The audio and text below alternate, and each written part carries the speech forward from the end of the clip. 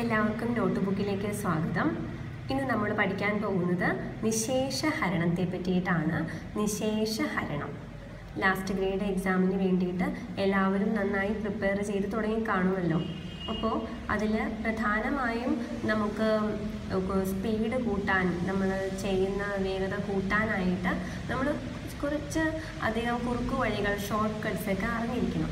അതുപോലെ ഇപ്പോൾ നിശേഷ ഹരണം എന്ന് വെച്ചാൽ ഇപ്പോൾ നമുക്ക് ഒരു സംഖ്യയെ വേറൊരു സംഖ്യ കൊണ്ട് ഹരിക്കേണ്ടി വരുന്നുണ്ട് പലപ്പോഴും. അപ്പോൾ ഒരു സംഖ്യയെ മറ്റൊരു സംഖ്യ കൊണ്ട് ഹരിക്കുമ്പോൾ ശിഷ്ടം 0 വരുന്നതെങ്കിൽ ആ ഹരണത്തെ നിശേഷ ഹരണം എന്നറിയപ്പെടുന്നു. ആ ഹരണത്തെയാണ് നിശേഷ ഹരണം എന്ന് പറയുന്നത്. അപ്പോൾ ഒരു ഹരിക്കുന്നതിന് മുമ്പ് തന്നെ ഒരു ഹരണം നിശേഷഹരണമാണോ, ശിഷ്ടം 0 എന്നറിയുകയാണെങ്കിൽ ഒരു പരിധിവരെ നമുക്ക് അതുകൊണ്ട് ഉത്തര സൂചന ലഭിക്കുന്നതാണ്. ഇപ്പോൾ നമുക്ക് എന്തെങ്കിലും ചോദ്യം നമുക്ക് ഓപ്ഷൻസ് നോക്കി നമുക്ക് പെട്ടെന്ന് കണ്ടുപിടിക്കാൻ പറ്റുന്നതാണ്. അപ്പം എങ്ങനെ ഒരു സംഖ്യയെ കണ്ടാൽ ഈ പ്രത്യേകത തിരിച്ചറിയുമെന്ന് നമുക്ക് പഠിക്കാം. അപ്പോൾ ആദ്യം തന്നെ ഞാൻ പറയുന്നത് 1 കൊണ്ടുള്ള ഹരണത്തെ പറ്റിയിട്ടാണ്. 1 കൊണ്ടുള്ള ഹരണം. ഇപ്പോൾ 1 കൊണ്ട് എല്ലാ സംഖ്യകളെയും നിശേഷം ഹരിക്കാം. 1 കൊണ്ട് എല്ലാ സംഖ്യകളെയും നിശേഷം ഹരിക്കാം. 1 കൊണ്ട് ഏത് സംഖ്യയെ ഹരിച്ചാലും ഹരണഫലം ആ സംഖ്യ തന്നെയാണ് ലഭിക്കുന്നത്. നമുക്കറിയാവുന്നതാണല്ലോ, 8 ഭാഗം 1 ഈ സമം എത്ര തന്നെയാണ്? 8 തന്നെയാണ് കിട്ടുന്നത്. അതുപോലെ ഇപ്പോൾ 10 എടുത്തു, 10 ഭാഗം 1 സമം 10. 10 ഡിവൈഡഡ് ബൈ 1 അല്ലെങ്കിൽ 10 ഡിവൈഡഡ് ബൈ 1 ഈക്വൽ ടു 10. അപ്പം അടുത്തത് ഞാൻ പറയാൻ പോകുന്നത് 2 കൊണ്ടുള്ള ഹരണമാണ്. 2 കൊണ്ടുള്ള ഹരണം, നമ്പർ 2 കൊണ്ടുള്ള ഹരണം.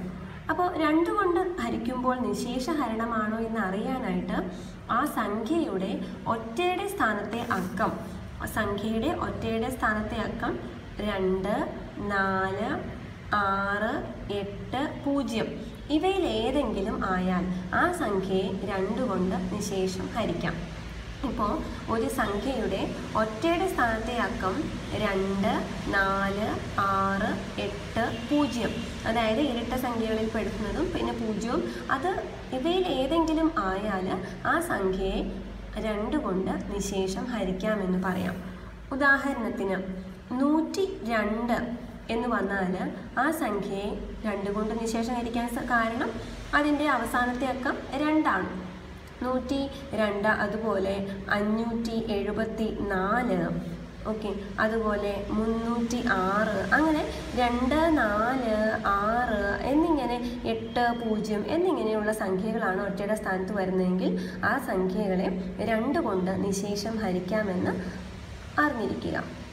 അടുത്തത് 3 കൊണ്ടുള്ള നിശേഷ ഹരണമാണ്. അടുത്ത നമ്പർ 3നെ പറ്റിയാണ് പഠിക്കുന്നത്. അപ്പോൾ അതിന് വേണ്ടിയിട്ട് നമ്മൾ നോക്കേണ്ടത്, ഒരു സംഖ്യ തന്നിരിക്കുന്നു, ആ സംഖ്യയെ 3 കൊണ്ട് നിശേഷം ഹരിക്കാൻ സാധിക്കുമോ എന്നാണ് നമുക്ക് അറിയേണ്ടത്. അപ്പോൾ ആ സംഖ്യയിലെ അക്കങ്ങളുടെ തുക 3ൻ്റെ ഗുണിതമാണെങ്കിൽ ആ സംഖ്യയെ 3 കൊണ്ട് നിശേഷം ഹരിക്കാം. ആ സംഖ്യയിലെ അക്കങ്ങളുടെ തുക 3ൻ്റെ ഗുണിതമാണെങ്കിൽ ആ സംഖ്യയെ 3 കൊണ്ട് നിശേഷം ഹരിക്കാം എന്ന് പറയുന്നു. ഇപ്പോൾ ഉദാഹരണത്തിന് 234 എന്നാണ് സംഖ്യ തന്നിരിക്കുന്നത് വിചാരിക്കുക. 234. അപ്പോൾ അതിൻ്റെ അക്കങ്ങളുടെ തുക എന്ന് പറഞ്ഞത് 2 + 3 + 4 സമം 2, 3, 5, 5, 4, 9 ആണ്.